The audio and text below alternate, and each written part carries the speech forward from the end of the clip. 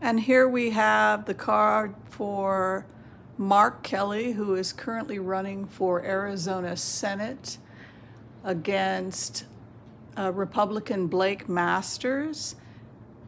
And we see that Mark Kelly has pulled the Page of Cups, which is associated with healing. He brings the elixir. He brings healing to the great state of Arizona.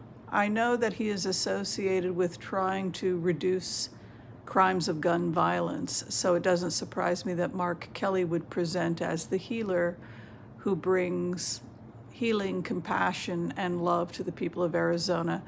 Given the positive nature of this card, I'm going to predict that Mark Kelly will be reelected to the Senate in the great state of Arizona.